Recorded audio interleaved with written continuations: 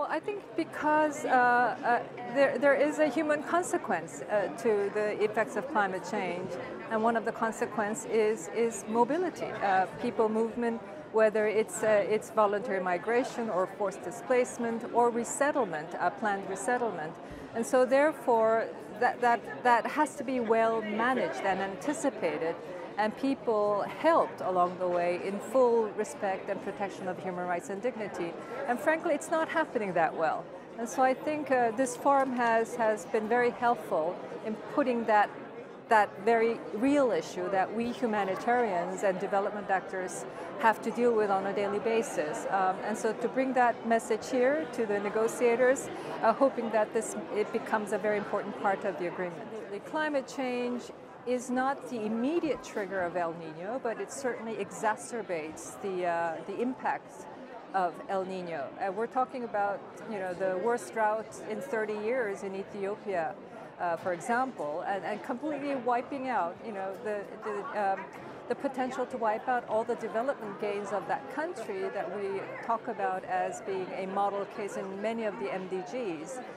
But because of the impact of the drought has been so severe, the number of food insecure people, the number of people moving in search of food, and bringing communities against each other and with very real potential of clashes.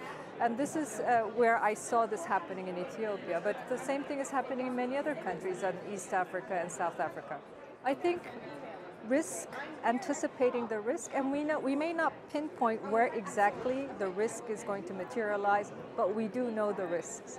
And so we have to work with partners, governments, development actors to identify those risks, to analyze those risks, and to mitigate that to the extent we can, and prepare for the risk becoming and striking us as a real disaster. Disasters will happen, but we need to be better prepared, and that has to be based upon better risk analysis and joint planning. I think the climate change agenda certainly has come a long way towards a closer connection with the vulnerable populations.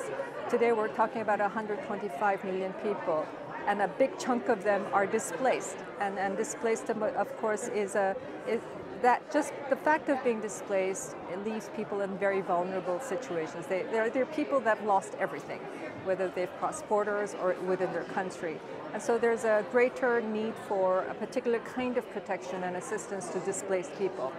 And so we feel that the human consequences of not doing something about climate change, and climate change not just in terms of natural disaster, but also the societal impact it has on scarce resources, and that leading to societal tension, and perhaps even flaring up as conflict. So we have to look at a holistic picture, and in the end look at the human consequences and what this means for the most vulnerable people.